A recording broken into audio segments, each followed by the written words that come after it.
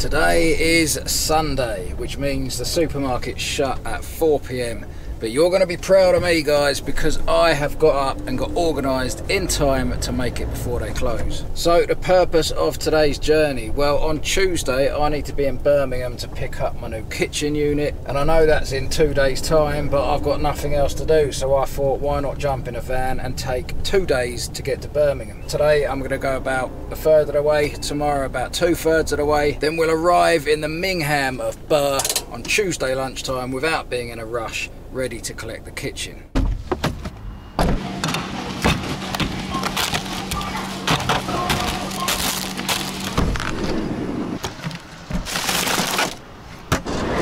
You will also be pleased to know that I already have a location in mind for once, so we're not just going to be aimlessly driving across the country like usual. It is a delightful, quaint park up nestled in the hills in, well, to be honest, I don't know where the hell it is, but it's somewhere.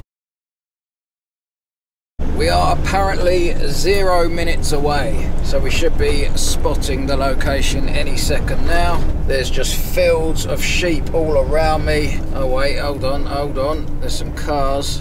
Oh no, is it well busy? Arrive at Rock's Nest Lane. It is a nice view. I mean, what I'm going to do is just rock up here for a minute, facing forwards. I didn't come across a single other vehicle on that road, but as I was driving up it, I did notice that the dark clouds were closing in.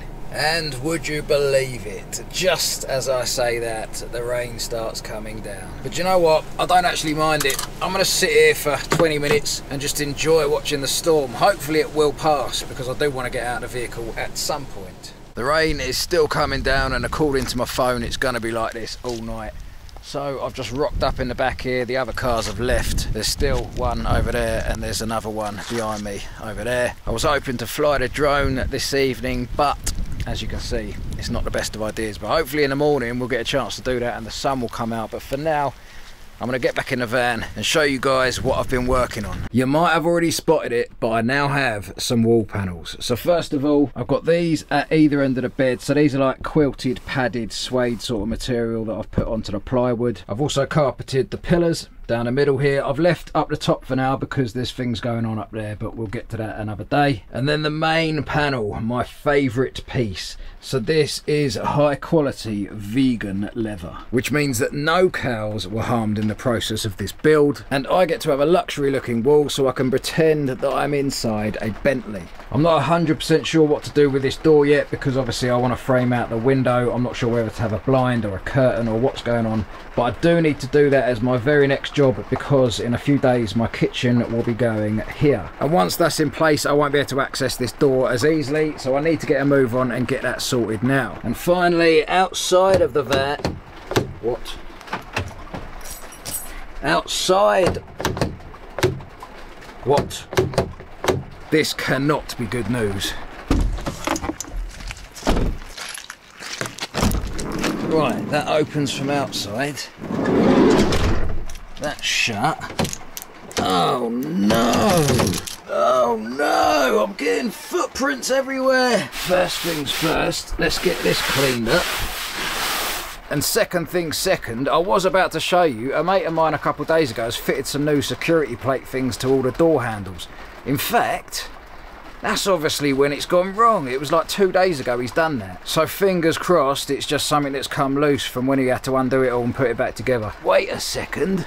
I've had an idea. There's a rainbow out there, right? Apparently there's gold at the end of the rainbow. If we line it up till about there, then hopefully the gold will work its magic and the door will open.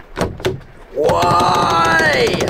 I've just texted my mate to see if he knows what's happened, but I've had a little look myself and I think I've figured it out. See, when I used to pull the handle, that never happened. That thing in there didn't move down. But as you pull it down, that rod is moving with it, and I think that rod's supposed to be stuck down somewhere. There's a little ball on the end of it which I'm assuming goes into a socket, and to get to that bit to sort it out I'm assuming I have to remove this whole lever, which is an issue because I've got no tools with me.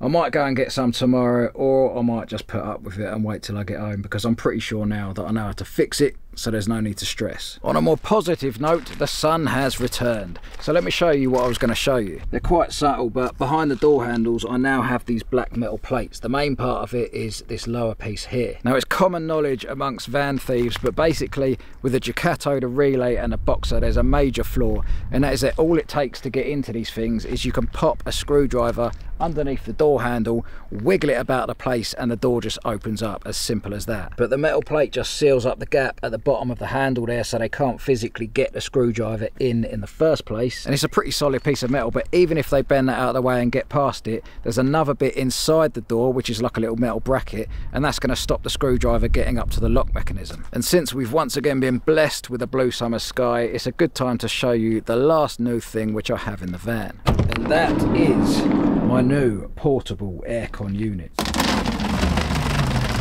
This is the EcoFlow Wave 2, and it can be used in many ways. Now the main mode is the aircon mode, but it also has a heating mode and a fan mode as well. It has a plug already attached to it, so it can be run from the mains, or if you really want it to be portable, you can get a battery for it that clips into the bottom and becomes the base, and then you can run it completely off grid. And in fact, in the eco mode, with the battery alone, this thing can run up to 8 hours long. So I've been keeping track of the temperatures in the van this week, and as you can see, it actually got up to, what was that, 45.9 degrees in the van on a day which wasn't even like a heat wave. And the lowest peak, which was on I think Wednesday, it was 29.2 degrees inside the van. So on the maximum mode, it brought the temperature down from about 35 degrees to about 25 degrees in just over half an hour. Now you got to remember that the max mode isn't going to last forever. I think it runs for about 2 hours on that mode, unless of course you're on electric hookup or something like that and you can plug it in. But even when I've done another test on the eco mode, it actually dropped the temperature by about 5 or 6 degrees in about 45 minutes.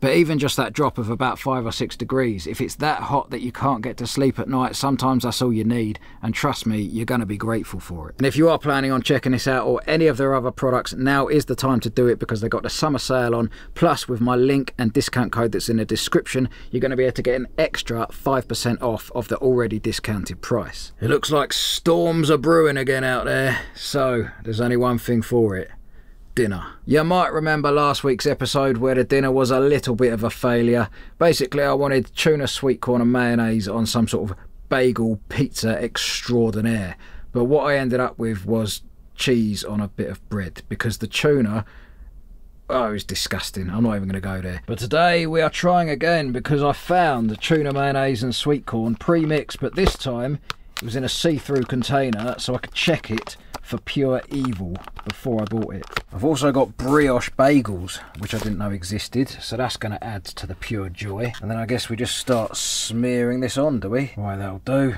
On goes the grated mozzarella. That's a nice covering for all of them. See, this is another extreme luxury feature of my van. Right, there's light on the preparation area, but there's no light over the air fryer.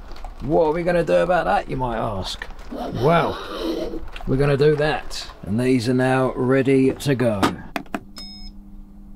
Got the rain's coming down again out there, and I don't know if you can see, but we have a, oh no, I thought that was a VW. It's a Mercedes Vito. Oh, Gordon Ramsay lives in my soul. Let's see if these taste as good as they look. Oh, they taste like Jamie Oliver's shampoo. Alright guys, I'm going to plot up in bed. Actually, to be honest with you, I mean, these are good, but I think brioche bagels are not the one. I think normal bagels are better. I'm going to enjoy these, plot up in bed for a little bit, look out the back window at the sunset and the impending doom that is in the clouds. Oh, Delia Smith's flannel. I've shut up shop for the evening and it is time to start winding down. Do you remember last time when I shined my projector onto the bedsheet, which is currently my side window curtain, and that accidentally created a full-on cinema effect for anybody outside to freely witness. So then I changed it and I put it onto this curtain at the front here, which is supposed to be a blackout curtain. Now I think it is, because it does a good job of blacking out the light in the morning, but I've not actually tested it yet to see whether or not you can see the projector shining on it from the outside of the van. Let's stick that on the bed for now. We got good signal. Let's just find something random on here to watch. We'll switch this main light out. Let's go and rate the stealth factor. Oh, why?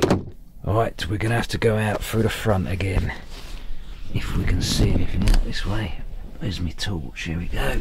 The moment of truth. Hold on, let's turn the old torch off. That is aimed at the van right in front there, and you can't see a thing. Do you know what? It's so peaceful out here tonight. It is real quiet. Like, ever since I've been sat inside the van, I've not heard a single thing. I think one car came past and that was it.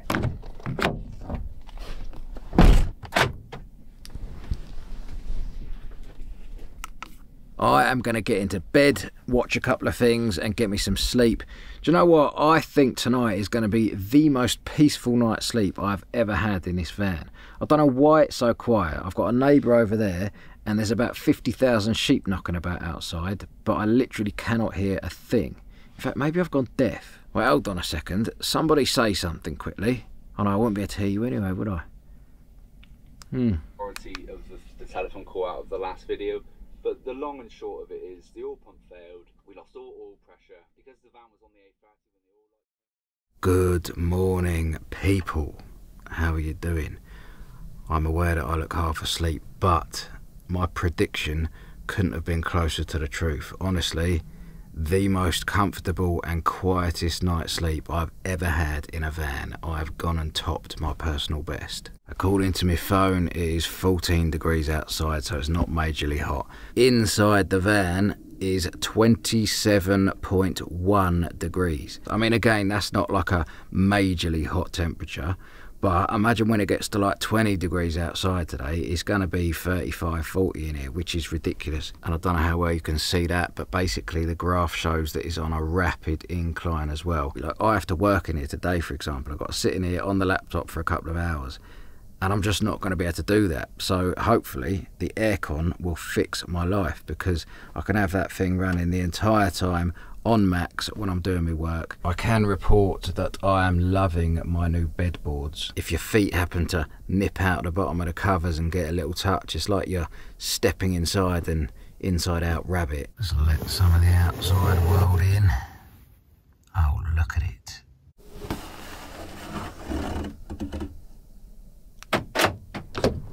Oh, why?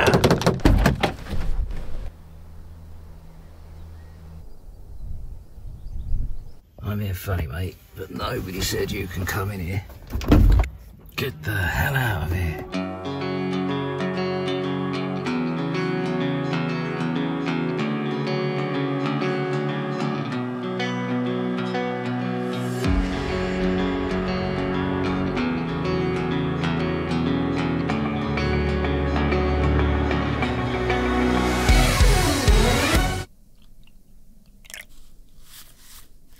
Yes, you did witness that correctly.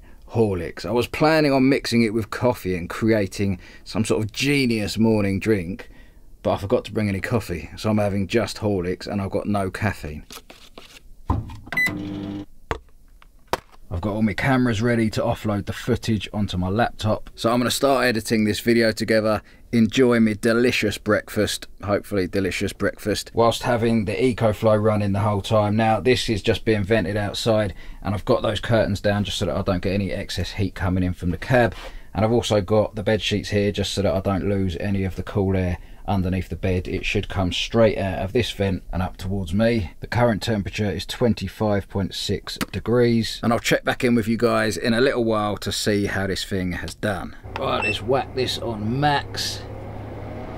Gosh, here's a breeze. Oh, why? I've had it running for about an hour or something like that. It's taken 50% of the battery and it's been in max mode, and it's taken the temperature down to 18.6 degrees. So that's a drop of 7 degrees roughly in total. In my test the other day, it did take it down by 10 degrees, but that was sort of more in the evening when the temperature outside was more steady. Right now the temperature outside is heating up. So basically that unit is having to battle against the sun. So if you want to check it out, I will stick that link below with the discount code as well.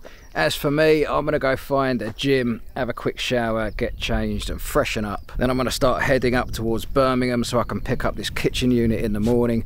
I'm gonna tonight probably film, I don't know what, maybe a supermarket stealth camp. I'm feeling being sneaky is on the cards. As always, I just want to say a massive thank you to anybody who's donated to the channel by buying me a brain cell through the link in the description below.